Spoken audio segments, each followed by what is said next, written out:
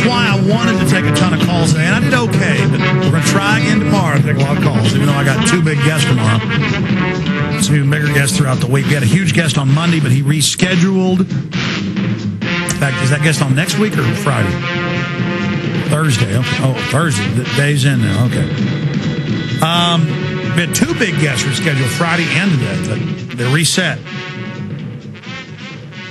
Yeah, everywhere I go, it's happening to me. People I've known for years are like, what's your problem with Obama out of the gates? And I'm like, well, I was against Bush, too. He's lying. Secret arrest, wars continuing, Bill of Rights, Constitution, warrantless wiretapping. You know, I'm for freedom and liberty. I'm not for these people. I mean, if Ron Paul got in office, say as president, and started flip-flopping in any way, I'll come after him. And you know what? I'm going to have Ron Paul people in my face. Man, I don't understand why people like being punked. I just don't understand. But I'll tell you why this is happening. Obama is sending emails out and posting on the White House, help me, you're my friend. You know, in fact, I'm going to read some of these tomorrow. We posted it up on Infowars.com.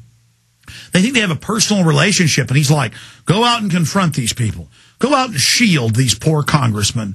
Go out and stand up against these dangerous racists. That's what the White House is saying, and the president asked me to fight the Klan. Meanwhile, this poor guy, Ronnie, is, you know, walking around with his Ron Paul shirt, getting some lettuce.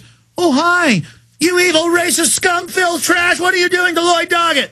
He's like, oh, hi, I just don't want the Federal Reserve to hurt us. Shut up, you liar, you're evil.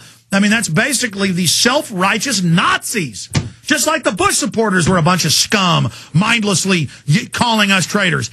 Man, I'm so sick of dumb, stupid, ignorant people that don't know anything about politics or how the world works, all self-righteously in my face. You know what? I just realize they're stupid slaves, and I don't even get angry at them usually when they're in person now. I just look at them sadly because they're so stupid.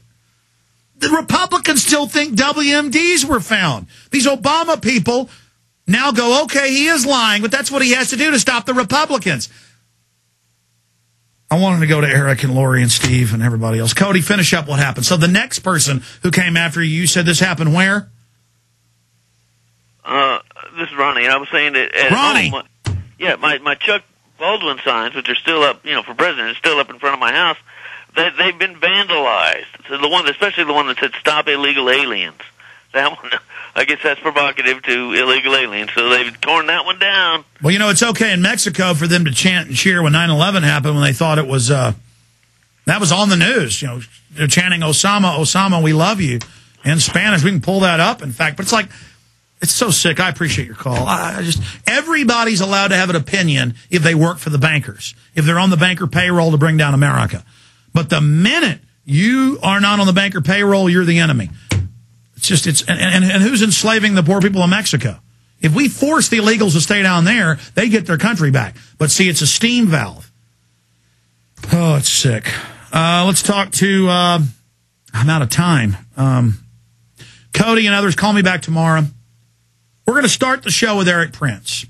See, I subconsciously don't want to cover this because raping children, swapping wives, murdering people, murdering their own employees. This is mainstream news, Time Magazine, Raw Story.